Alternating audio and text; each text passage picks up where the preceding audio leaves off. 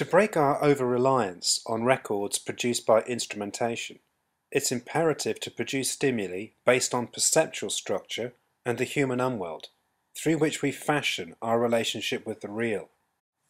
In previous publications, I've carefully tried to tease out and render visible, almost one by one, a raft of differentials between experiential vision and optical projection or picture space, while always retaining sufficient pictorial elements to avoid the exercise being dismissed as creative subjectivity. The drawings and paintings here aim to simply record what is occurring to me without reference to arbitrary geometry, conceptual consideration, or pictorial convention, and show just how far removed one is from the other. One of the biggest issues relating to the phenomenon of vision remains how we package all the information that occurs to us.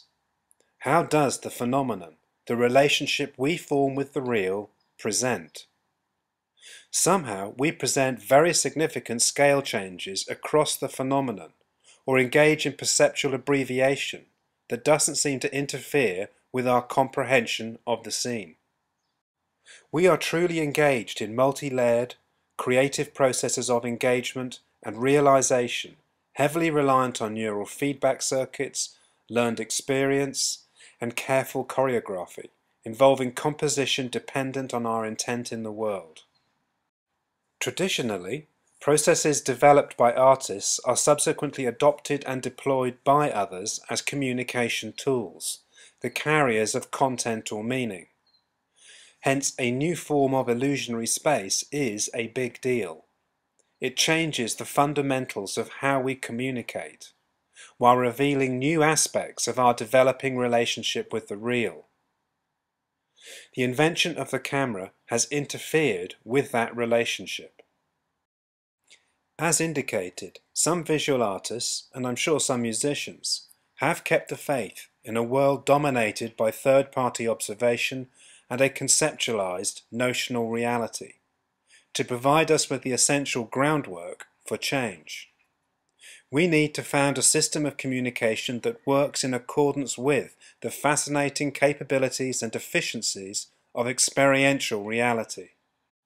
There is clearly a great deal that we simply do not currently understand about observation. It's equally clear that instrumentation does not stand in for experiential reality. What do the records made by instrumentation actually mean? It's imperative to produce stimuli based on perceptual structure and the human umwelt. The records detected by instrumentation lie almost entirely outside the set. We seem to have forgotten this. Indeed, we appear to be compulsively driven to forget this. The so-called deformations seen in artwork are showing us flashes of this perceptual structure. We're no longer journeying on some vague heading.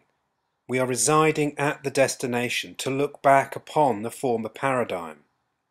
Vision space is a new form of illusionary space, while we are no longer comparing and contrasting between independent points of order safely couched within the vernacular of optical projection.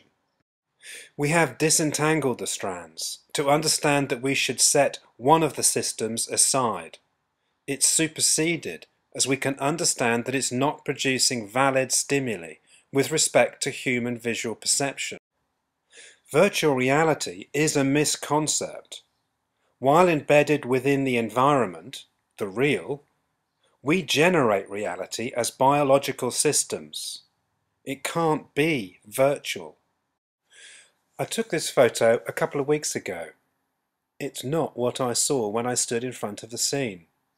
The differences are simply too great for vision to be just some sort of derivative of optical projection, dependent on simply the rectilinear propagation of light. Even with the additional shots to make up the panorama, the ensemble has almost nothing to do with the experience.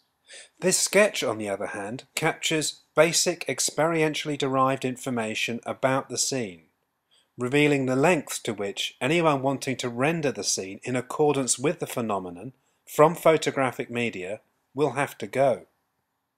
We must engage in some sort of perceptual compression. yet I say compression as though this is some function that can be imposed upon a base picture. This isn't the case. There isn't a base picture to compress. Optical projection doesn't occur. So I have plumbed for condensation, but considered local consolidation, as I think this speaks to neural function and Bayesian processing, if not the global level of comprehension. We infer from the condensed presentation, enabling us to comprehend a proportioned scene. The condensation processes must form a fundamental facet of human perceptual structure. As I look out of the studio into the garden, I can record the scene with a camera. I can direct it to take multiple shots to compile to some sort of pseudo-experiential view, but it looks unconvincing. Otherwise, I can step back and play the third-party remote observer that science traditionally adopts through its instrumentation, but this is also not what was seen. Or I can draw what's actually occurring as I stand at the observation point and intuitively record experiential reality. The preferred option, surely. What's depicted in the intuitive record has next to nothing to do with the optical projection or picture space. This is vision space. Look at the paint can set out on the floor. There's significant condensation occurring throughout contextual vision. At the extremities, the widths of objects are more than halved, yet at the centre there's considerable stretch in the y-axis that makes it look as though we've somehow slightly changed our viewing angle. Yet we don't notice any of this as it's occurring to us. We don't have the picture record to hold against the experience. In reality, we can of course make multiple fixations and by so doing unfold the condensed areas, making visual appreciation an activity we engage in, and not something we simply detect. So back to the painting of St. Ives. What did I do? I took the very basic line drawing and used the limited but key pointer markers as the cornerstones, and simply fitted information from the photographic record around them. When the painting was completed, I turned back to the photographs and photoshopped them to fit the intuitive record. The ontology here is correct. There's quite a difference. Is the painting closer to a visual encounter on which we should base our stimuli and information display systems?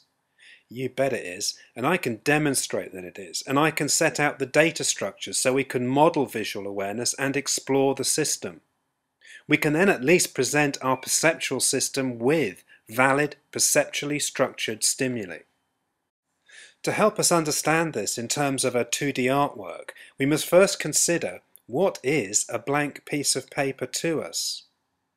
The world lived and recorded, fixation by fixation, will not add up to picture space.